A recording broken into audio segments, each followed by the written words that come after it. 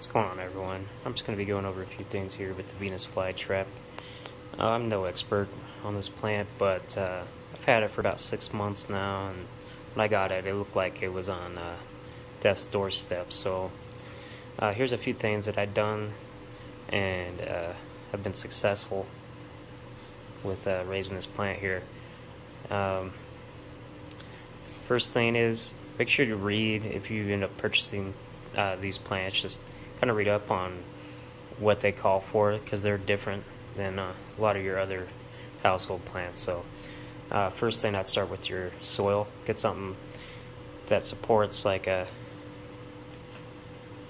carnivorous plant soil.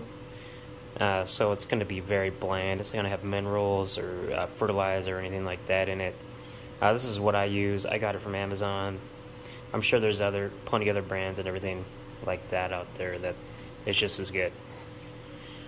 And so another thing is, I leave this thing outside. I live in the desert. I did get a little bit of yellowing on these really hot days. I got up to hundreds, and I'm not always home to water it, but it seems to be rebounding now. You can see the stems down there are starting to get a lot redder now, and the inside of the leaves here are starting to redden up again, so that's a good sign. You can see some of these have caught a few bugs. This one here is closed. I believe this one caught the biggest bug of the week, and so I haven't had to really deal with feeding this thing for, I think, since like after the first week I had it, really. To just kind of show you in comparison how big this is getting, size of a quarter about, and this leaf here is about the same size. I think this one's kind of run its course, and once you get to, they close about 10 times or so, they're on their way out, and they'll start sprouting new leaves. As you can see down there, there's one coming up. So brings us on to the next thing here, type of water to use.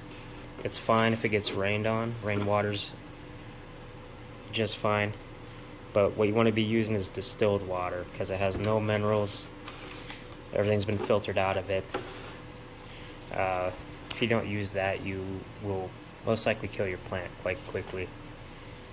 And see, for the last things, for supplement food, this is what I've been using, these mealworms. It's kind of difficult to get these plants to take them sometimes. I mean, you can get it to where, you know, you get the mouth closed, but sometimes it won't stay closed, so you kind of have to tickle those fine hairs in there, and that'll emulate a creature struggling to get out, and it'll stay closed. But yeah, I've only used these like 1 or 2 times, and it seemed to work okay, so I think I'll stick with those once I have to start bringing this plant in.